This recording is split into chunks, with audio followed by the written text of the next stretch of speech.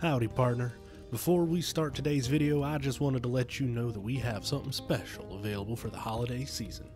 Over on our Patreon we have an album of Christmas songs inspired by this video series. If you've enjoyed the music in these videos about Knott's Berry Farm history, especially those about the 1940s and 50s, this album is right up your alley. It features all these songs, all for only $10. Oh, and patrons get the album free as a thank you for their support. The Theme Park I've Berry Merry Christmas album is available through the link at the top of your screen and a link in the video description below. You have a happy holidays, and now on with the video.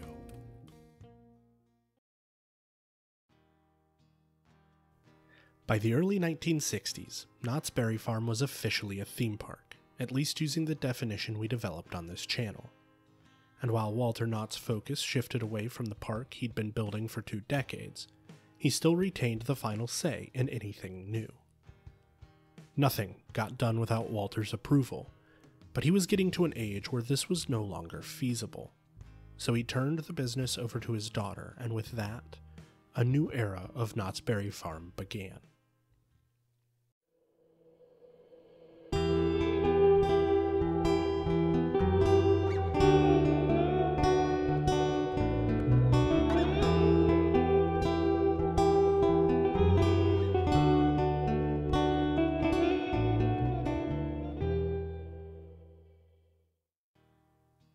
We avoided mentioning it last episode, but it's worth pointing out that the Vietnam War, simmering since late 1955, was finally boiling over. U.S. involvement escalated slowly over those first several years, but August 1964 is the point where the United States' role went from conflict level to all-out war. This just happens to coincide with the launch of Walter Knott's Independence Hall project, the last major project he oversaw on the farm. And by the time Walter turned over control of the park to his daughter Marion, the U.S. was entering what would become its bloodiest year of the war. Anti-war protests were already common, but now they would become a central issue in American politics.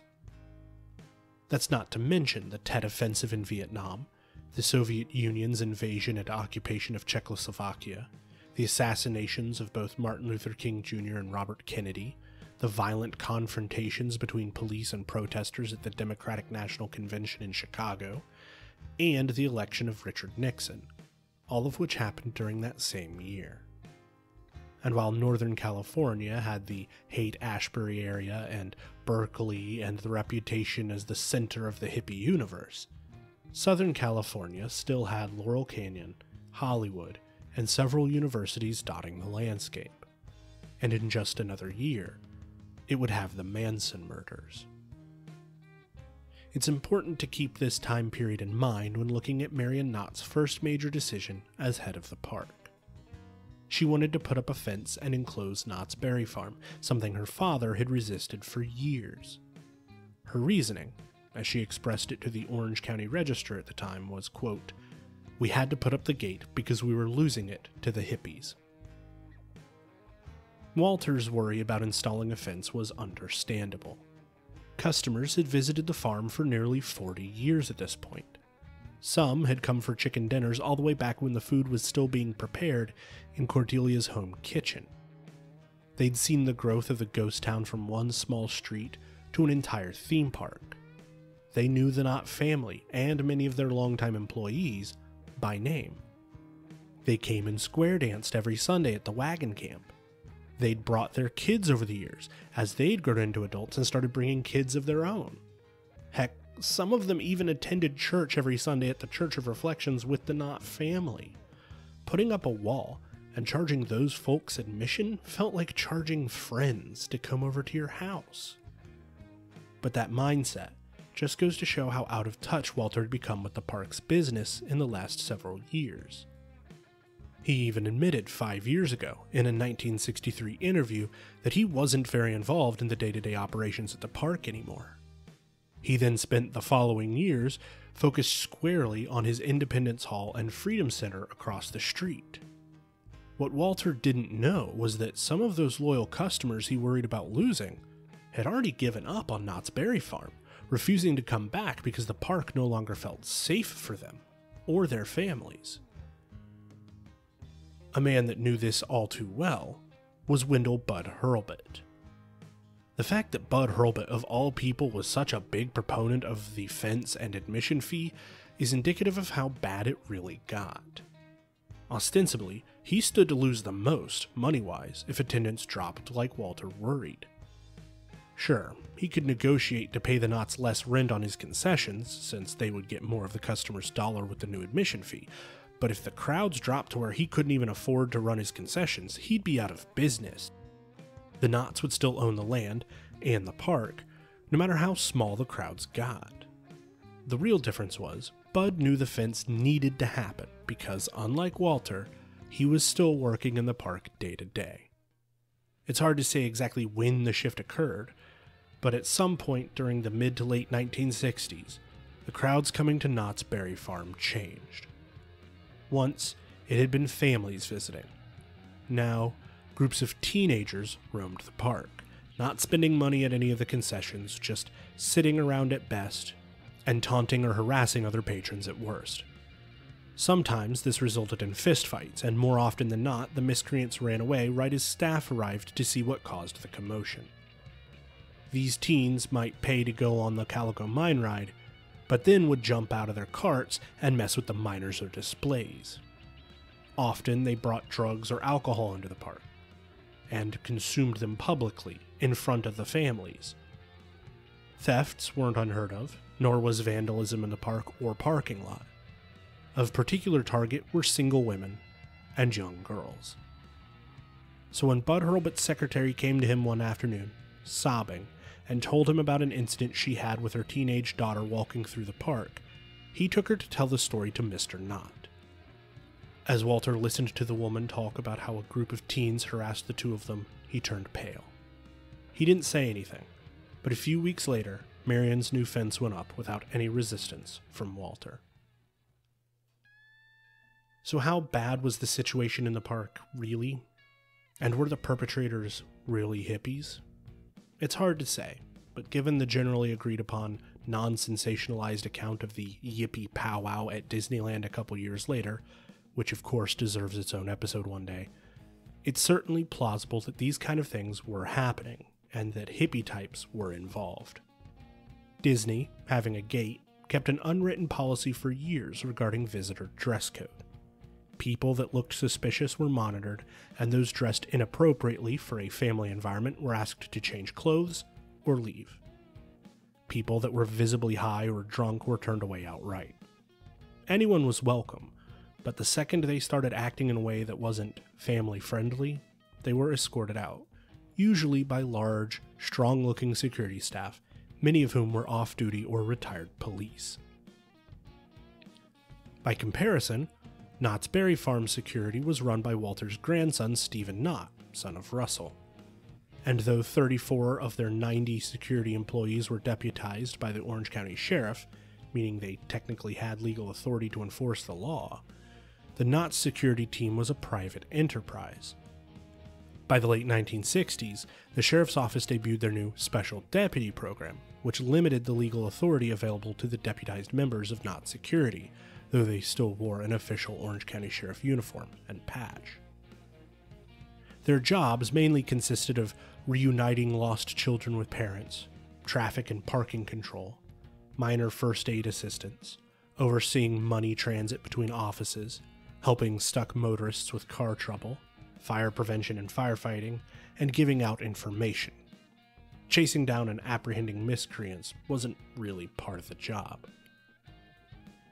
Also unlike Disneyland, Knott's Berry Farm didn't have walls surrounding it. Knott's Berry Farm didn't have an official entrance. Knott's Berry Farm did have an informal 10 p.m. curfew, after which concessions closed and guests were encouraged to leave. But kicking someone out of Knott's wasn't really practical. They could just leave and go to the opposite side of the park to re-enter. This made keeping the park secure an impractical game of whack-a-mole. While the decision to wall off the park may have upset some, most people just went along with the new system.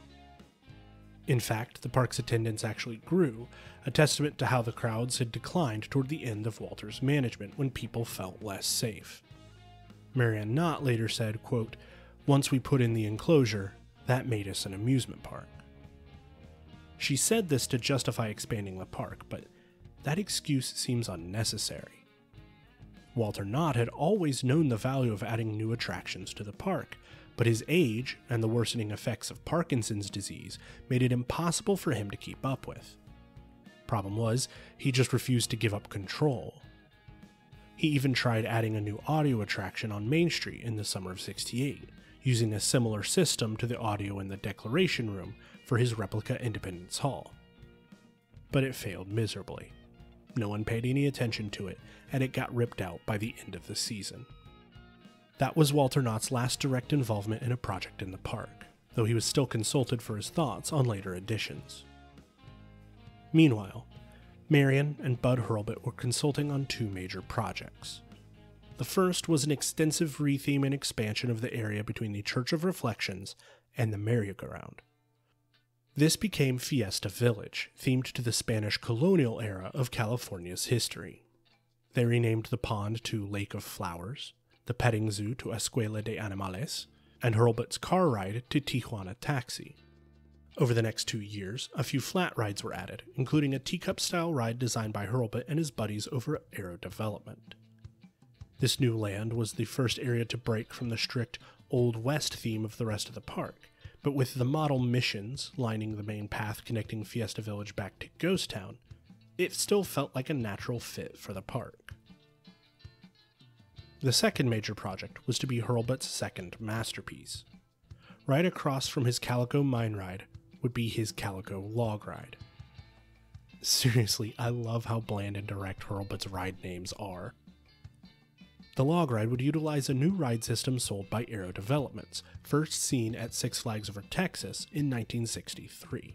Back then, Walter wouldn't hear of it and rejected the ride idea. But once the Texas version proved reliable, he let Hurlbut explore the idea. The version in Texas wasn't themed, but Knott's Berry Farm needed to compete with Disneyland. So Hurlbut designed an attraction to showcase the story of the lumber industry in the 1800s, much like the mine ride did for mining. He used many of the same tricks on the new ride as well, taking riders past scenes of life for laborers in the 19th century. The log ride's mountain was roughly the same size as the mine rides, but the splashdown area almost doubled its footprint. Hurlbut spent $3.5 million building the ride. That's equivalent to $31 million today. The park went all out for the grand opening. Actor John Wayne was a friend of the Knott family for years and was a business partner of Virginia's husband. One day, while visiting the park's offices, he was admiring the ride's design. Bud Hurlbut asked him if he wanted to be the first to ride it. Wayne agreed and acted as both master of ceremonies for the event and was the first public rider that day with his son Ethan. A brief power outage caused a minor panic for Hurlbut and his team, until it turned out it was a local blackout and not a problem with the ride. Power came back shortly after, and the excited crowds, including a young local man named Tony Baxter, got to experience the ride. 9 days after Calico Log Ride's grand opening, Neil Armstrong became the first person to walk on the moon. It seemed Marion's new direction for the park was working well, and thus she started looking to truly expand the park. Fiesta Village and the log ride only reworked land that wasn't being used to its full extent. Disneyland had been the vanguard of a new wave of theme and amusement parks, two of which were close enough to cause real concern: Universal Studios and Magic Mountain. To compete, Knott's Berry Farm needed to truly expand both in size and in the variety of experiences it offered. But Marion consistently struggled to find a theme. Fiesta Village shared a basis in California history with the Ghost Town, which both expanded the park's overall theme and kept its original character. Whatever the new area was, in Marion's mind, it had to fit the same way. It had to be rooted in California history. Looking back, It's kind of funny how much this bothered her when less than 10 miles up the road, Disneyland had a spaceman standing next to a princess, next to a cowboy, next to a bunch of talking birds. I mean, how much realism did theme park guests truly want? But Marion wanted the park to remain cohesive, true to her father's original vision. Problem was, only one theme kept coming to Marion's mind, a theme that wouldn't age well. The Gypsy Camp started construction in 1970 and would feature a 4-story mountain with caves hiding shops, an arcade called the Thieves' Den, and a restaurant. Peek-in tableau and walk-around characters, much like over in Ghost Town, completed the land. The centerpiece was a new, large, indoor theater. A promised thrill ride never made it off the drawing board. The theater was the important bit. The wagon camp stage had been cute when it was built, but the area only sat 800 people. Drawing major country and western acts to play the park was hard, especially when the venue was outdoors and thus weather restricted. Knott's required more seats, an enclosed space, and modern theater infrastructure like lighting and amplification. They got family friend John Wayne to lend his name to the theater, and its first event was to host the world premiere of Wayne's new film, Big Jake, on June 19, 1971. Hollywood celebrities attended the event, with former Western star and current California Governor Ronald Reagan giving Walter and Cordelia a personal letter from President Richard Milhous Nixon, congratulating them on their recent 60th wedding anniversary. At least the theater, if not the land around it, was a success. The biggest problem with the Gypsy Camp was that it kinda sucked. Setting the dumpster fire conversation of its name aside, it just wasn't fun. There were no rides. The theater might have been successful for its purpose, but it only mattered if there was a big show going on. The shops might have been charming, but they were hidden and hard to find. The only part of the area that held any draw for average guests was the arcade. Even the rockwork on the fake mountain looked bad, especially compared to the other places in the park with fake rock that looked pretty freaking good. The Panning for Gold area, the Calico mine ride, and the Calico log ride. If the Mark Smith Horseshoe Arena was Walter's folly, I think it's more than fair to call Gypsy Camp Marion's folly. The next couple years were quiet for the park, with only small changes to existing attractions, such as another expansion to the steakhouse restaurant. That is, except for October 1973, with the addition of a nighttime event over the weekend before Halloween. Dubbed the Halloween Haunt by Martha Boyd of the marketing department, the event was largely driven by the park's employees and concessionaires with the approval of Marion Knott. Boyd, along with fellow marketing department employee George Condos, and the entertainment department's Bill Hollingshead, arranged for a separate ticketed event with unlimited access to all the park's rides. Remember, this was back when the park was still charging per ride. The Haunted Shack became the Monster Maze, and one of Hurlbut's men filled the Calico mine and log rides with spooky props. Unsatisfied with the results of this redecorating on his rides, Hurlbut put on a gorilla suit and climbed up into the mine with a ticket taker. He had the girl distract riders while he snuck up behind them and scared them. After that first night, he asked the other operation managers to get him 35 people for the next 2 nights. He stashed these newly minted characters in various hiding places along his 2 rides, and had them scare riders as he'd done on that first night. The event was so successful, it was revived the following year, where every single night sold out, and continued to sell to 20% beyond the park's traditionally accepted capacity.